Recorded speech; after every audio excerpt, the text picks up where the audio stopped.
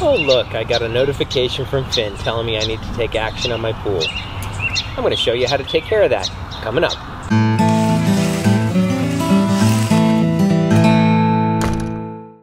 Okay, it's been a few days since I got the PHIN in the water and the app is installed, and you can see here that I have an indicator that says there's 3 things I have to take action on.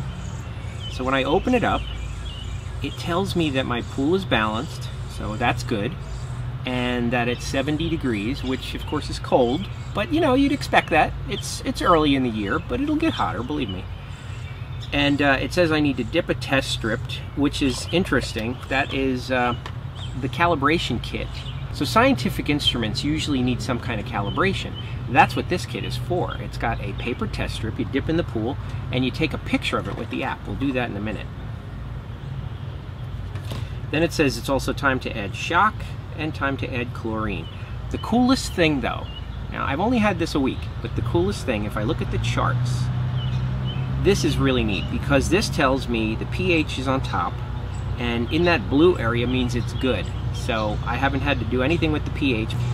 Then on the sanitizer, you can see it asked me first day, it said put in 2 chlorine tablets, and I did that. I put them into my automatic chlorinator wide open and let it run. It was running 12 hours a day early in the week, and I just changed it to run 2 4-hour spots, split, one in the morning and one in the early evening. And then on the bottom you can see the temperature change too. Last weekend it was warm, it was sunny, I think it was like 90 degrees. And then it came down because of all the rain, and it started creeping up again, so happy about that.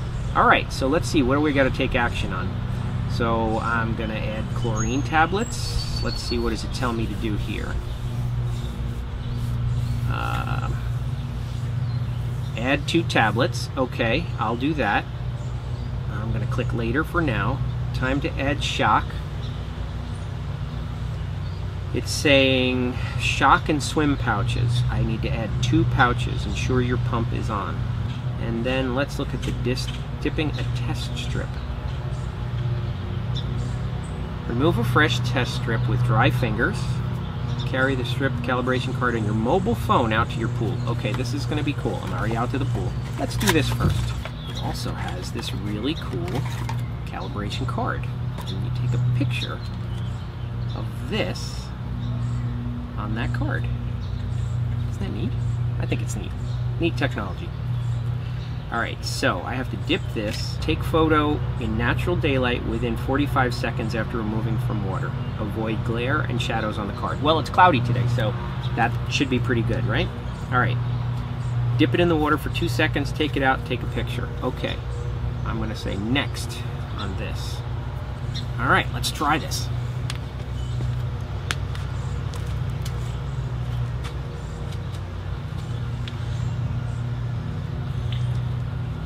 Alright, that was 2 seconds.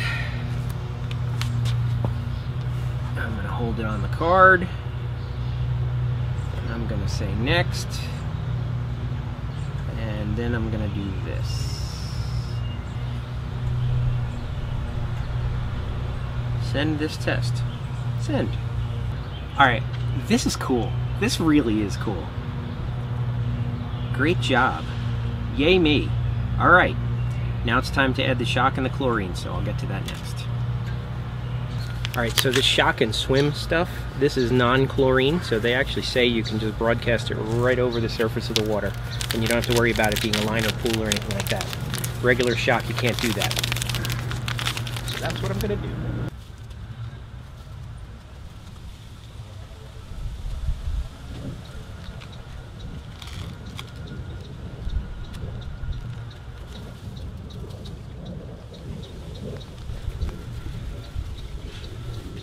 I'm putting the chlorine tabs into the chlorinator. Got a couple little pieces left in it from last week.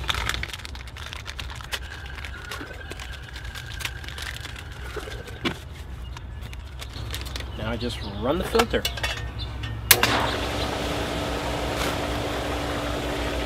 Alright, let's see here. Shock. Yep, did that. Check.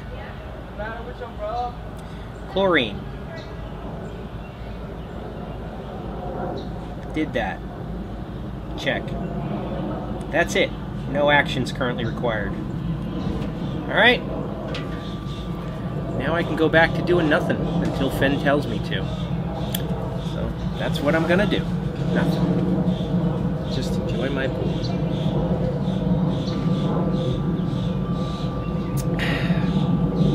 Hey, if you'd like more information about PHIN, just go to HandyDadTV/PHIN. That's spelled PHIN. And if you like this video, give it a thumbs up and subscribe to my channel, and I'll see you in the next one.